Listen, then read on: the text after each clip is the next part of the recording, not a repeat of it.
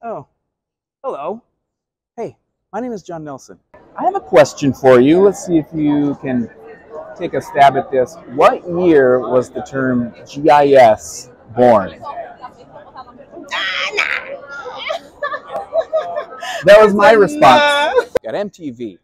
We've got VH1. It's the only thing I want to say after MTV. And by the way, this is very serious. Oh, we have to be stoic in all of our responses and our energy. And if you get it wrong, you get a pin. If you get it right, you get a pin. And there's mullets all over the place.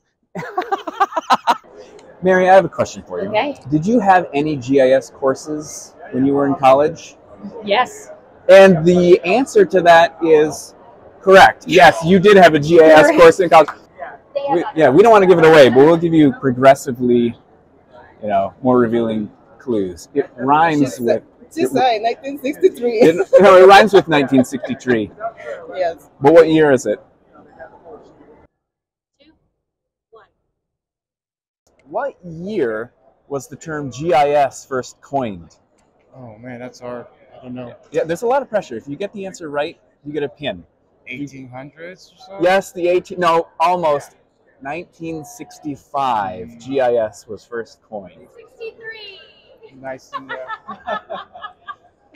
1963. Okay.